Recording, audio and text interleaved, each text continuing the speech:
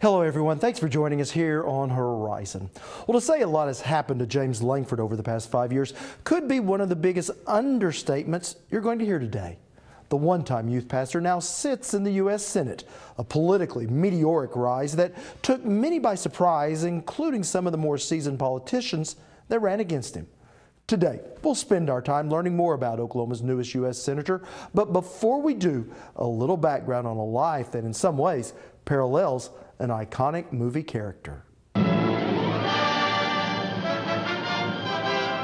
It's a story that movies are made of, and a role that made Jimmy Stewart a movie star. Senator, yield. No, sir, I will not yield.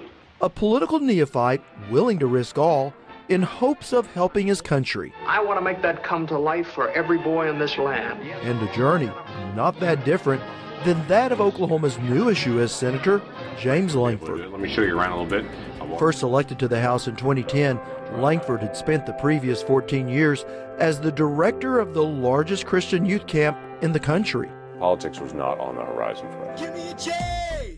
J. Give me an A. A. Give me a M-E-S. Yes, that spells James. His voice is so low it can make the earth shake. A youth pastor better known for his pipes than his politics. It's like James Earl Jones in those Star Wars flicks. When he mumbles and grumbles, little rum, you week 6 like 8. So when two-term incumbent Mary Fallin announced she was giving up her congressional seat to make a successful run for governor, Lankford surprised many, even those closest to him, by entering the race. When I filed, everyone that was around me basically said, you just did what? But in a 7-way Republican primary full of better funded and more established candidates, Lankford finished first. Tomorrow morning, the journey begins. Let's get to work together. Quickly rising to a leadership position in the U.S. House of Representatives. Hello, I'm Congressman James Lankford from the great state of Oklahoma. But despite holding a safely Republican congressional seat, Lankford surprised people once again when he announced his plans to leave the House of Representatives and run for the U.S. Senate. Cybersecurity is a tremendous foreign threat that people are not paying attention to.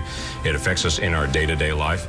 And just like in his first congressional race, the chief competition coming in the primaries from the powerful Speaker of the House, T.W. Shannon. Lankford gave the green light to the Washington establishment for more spending, more debt. But when negative campaigning began to backfire against Shannon, a race many believed to be headed for a runoff, Lankford instead won outright. Mr. Inhofe of Oklahoma. Mr. Lankford of Oklahoma. Sworn in as only the 17th person to ever serve in the Senate from Oklahoma, Lankford is once again a freshman lawmaker, but one that no one can now dismiss as inexperienced. People ask me all the time, what do Oklahomans want from their federal government? The answer is simple. They want to be left alone. They do not want someone else over 1,000 miles away telling them what to do, how to run their business, and how to run their lives. It's not that people in Oklahoma are anti-government. Far from it. We are grateful for people in government who serve faithfully every day. But we also understand that our federal government has a task, and it also has a territory. A change that Mr. Lankford has gone to Washington to try to shape.